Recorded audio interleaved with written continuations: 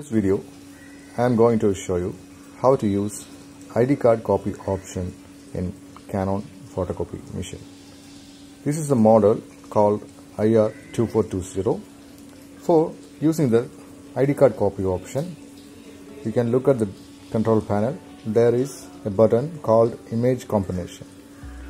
Press this image combination. Here you can see different options. Select the ID card copy and press OK. And here it is asking where from take the paper for copying. I am selecting the drawer one. This is the settings. After setting this, open it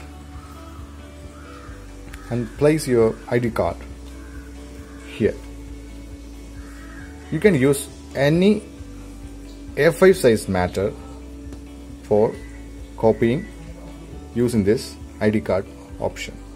So placing this, close it,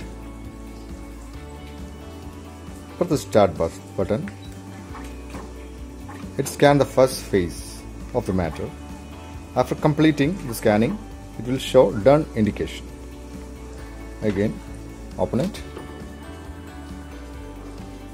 Place the second phase and close it. Press the start button again. After completing the scanning of both sides, the print will come on the single side of the paper.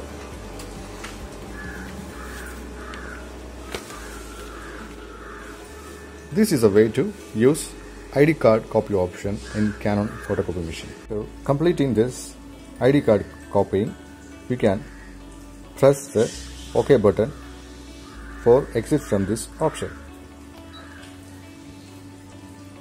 By pressing the reset button, we can go to the default settings. Thank you for watching my video.